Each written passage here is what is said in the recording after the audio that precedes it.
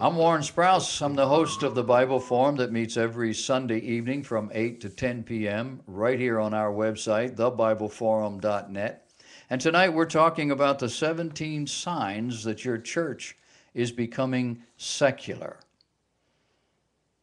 Is it teaching that the Bible is not relevant? Teaches that the Bible is not inspired? It might be becoming secular. Because the Bible says of itself that it is God breathed, that it is a word from God. Are you using books instead of the Bible in your Bible studies? I heard just this evening someone talked about going to a church, and the so-called pastor stood up, and instead of a sermon, he read from a Dr. Seuss book. Oh, the places you'll go. There were churches, and some in this town, who were using excerpts from the TV show Mayberry RFD, or the Andy Griffith Show, it was the same thing, in their Sunday school classes. Now, I don't know who was marketing that. It might have been the Southern Baptist Convention, for all I know, because the churches were Southern Baptists that were doing it that I knew of. But what kind of books do you use in your Bible study? Are you teaching that there's more than one way to God?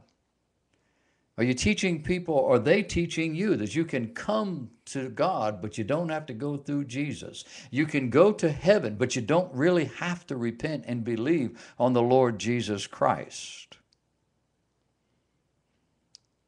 Are people in your church becoming embarrassed by Jesus?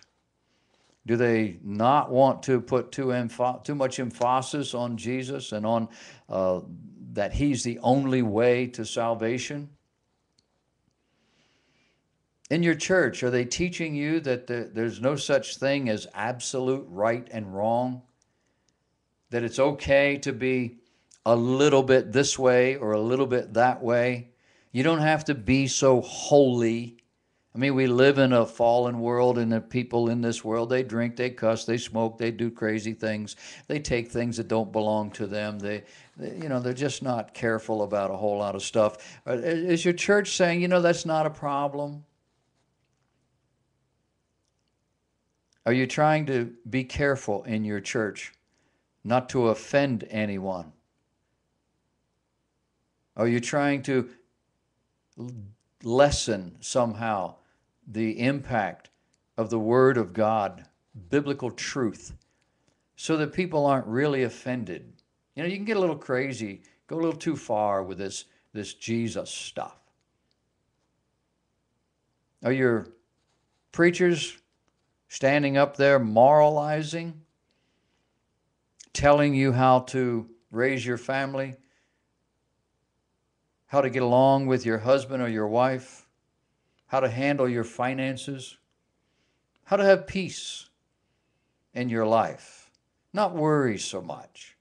Are they moralizing instead of presenting Christ-centered messages?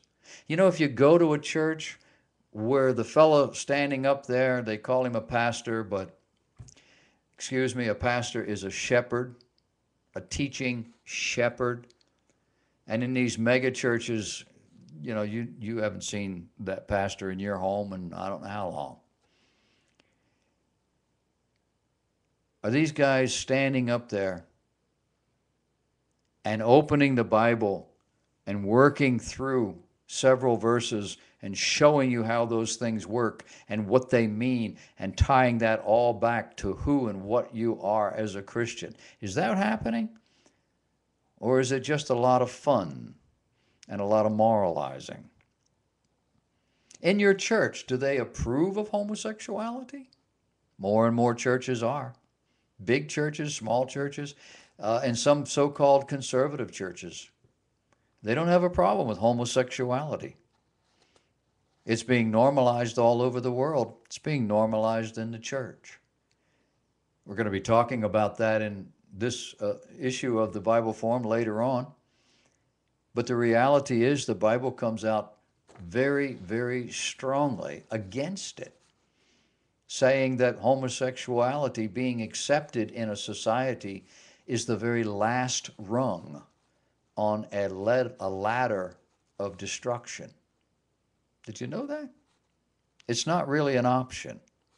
Does your church approve of women preachers, women elders? More and more churches are doing that, in part because there's not a lot of men.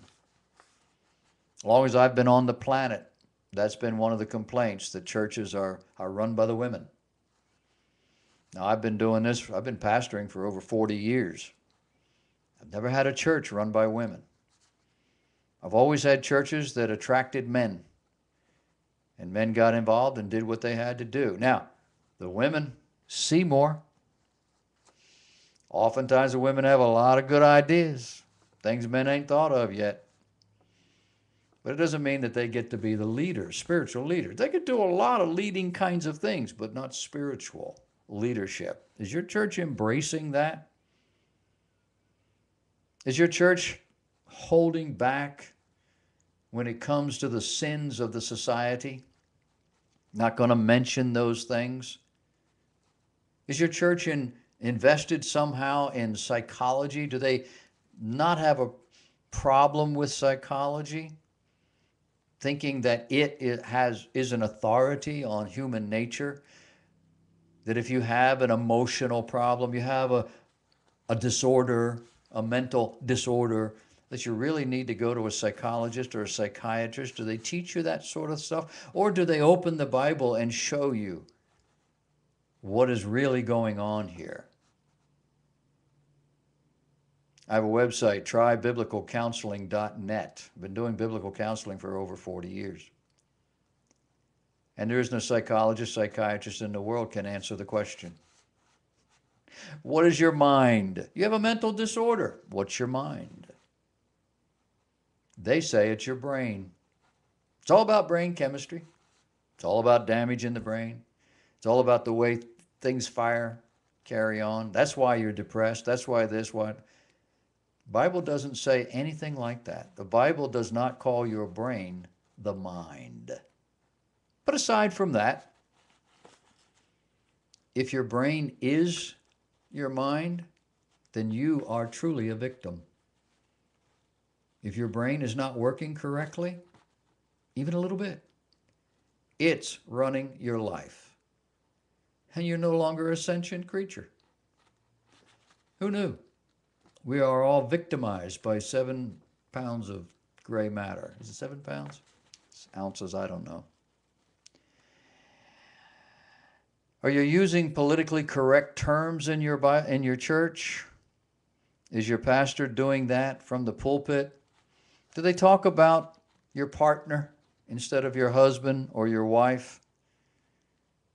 Do they condemn Christians as homophobes because they don't want to embrace the homosexual lifestyle or give credibility to it?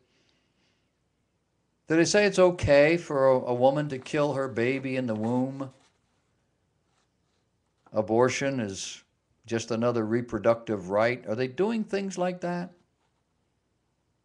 Is going to church a good social habit? Is that what it's about?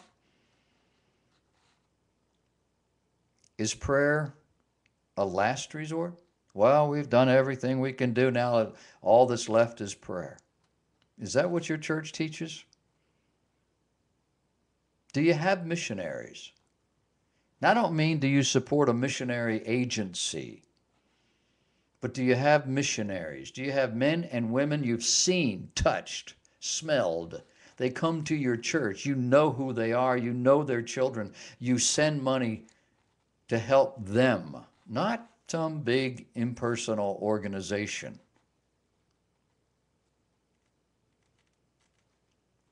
Are the divorce statistics in your church as common as they are in the general population? There was a time in evangelical circles where evangelicals were divorcing at the same rate as people outside the church. This goes back about 20 or so years ago, and somebody did a study to find out what was going on. You know what they learned? Oh, you're going to love it. They found out that the evangelical pastors were divorcing more than their congregation was, statistically. Does your church embrace, accept evolution as a viable answer, alternative when it comes to origins? Or do they take a stand against it? 17 things that point to the possibility that your church actually may becoming secular. You know what secular is? It isn't Christian.